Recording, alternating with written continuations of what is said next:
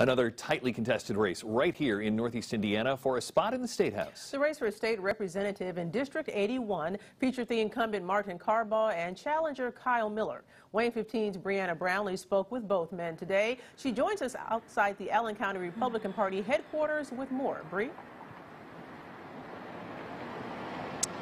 Dirk, Tara, this is the second time that these two have faced off for this seat. Now, for the first time, it was back in 2018 where Representative Carbaugh was victorious. Now, 2 years later, it's the same outcome.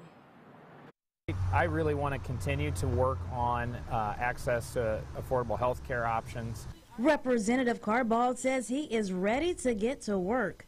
He told me that with health care insurance, Indiana mandates health coverage beyond what the Affordable Health Care requires, which results in additional costs for Hoosiers, keeping many insurance companies off of the health care insurance marketplace. His plan is to find a way for the insurance industry to offer plans that have all of the Indiana mandate coverages, as well as offering plans with just the Affordable Care Act essential health benefits, which will offer more cost-friendly options. Well, that issue is really important because it's one I hear about so much throughout this whole campaign, knocking on doors. His challenger, Kyle Miller, agrees that affordable health care is a hot-button topic in Indiana. So I commend Martin on wanting to do something on health care, make it more affordable for people. That's one thing that he can do is to start by capping the prices of some of these outrageous prescription medications.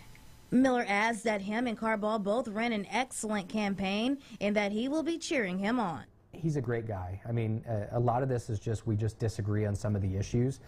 He's a great family man. I'm a great family man. We both care about our community. We both care about the type of legacy that we're leaving for our children.